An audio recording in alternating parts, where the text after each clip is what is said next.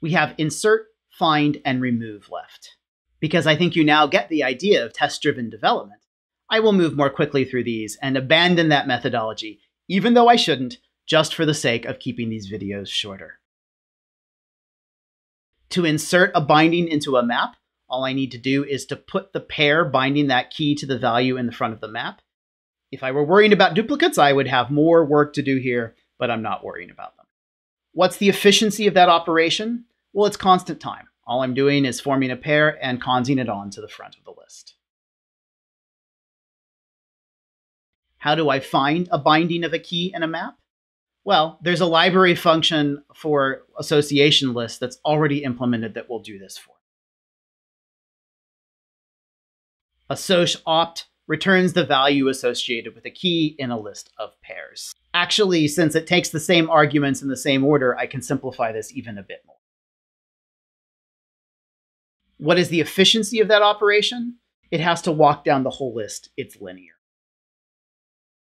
As for remove, I need to remove all bindings from the key in the list because there could be duplicates.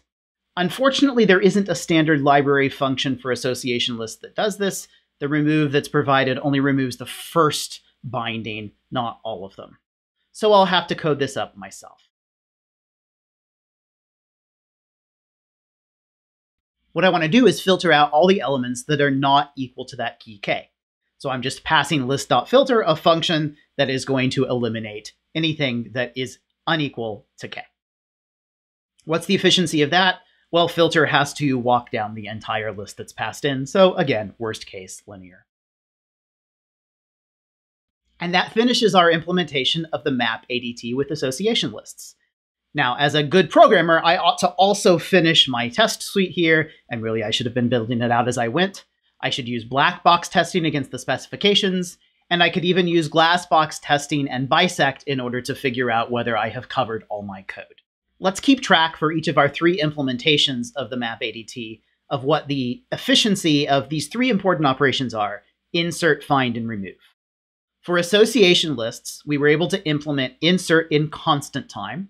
We were able to just cons an element onto the front of the list. Of course, that's because we were allowing duplicates. The find operation, in the worst case, has to walk down the entire list. That's just a built-in limitation of association lists as the representation type. It might well be the key that we need is at the very end of that list. So we're not going to be able to do better than worst case linear time. Remove is the same problem. We're going to have to potentially walk down the entire list if we want to find the key that we need to remove. And so in the worst case, it has to be linear time.